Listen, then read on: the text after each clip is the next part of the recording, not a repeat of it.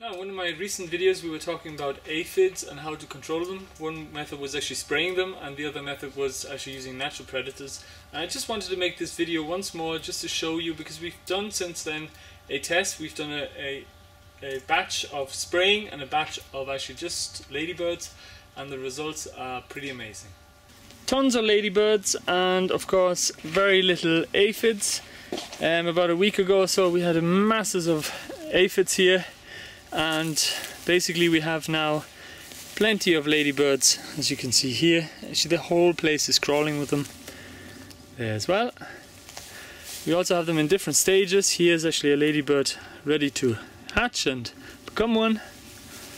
We also have the little ones as well, the little larvae.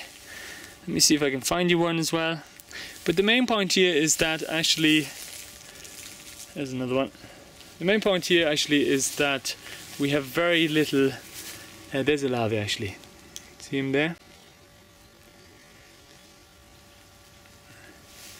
And the main point, sorry, is that we actually have pretty much very little aphids in compared to what we had. I'll show you now in a second another tunnel that we're using as a test batch to see if ladybirds win over spraying, and so far, as you will see very soon, they're doing a great job.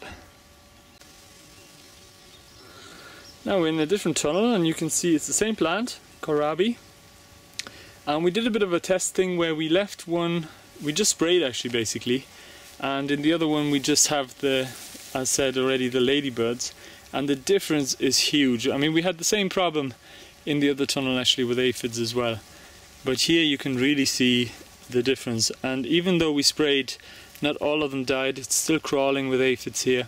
So I think the solution here is going to be just adding some ladybirds to the whole thing.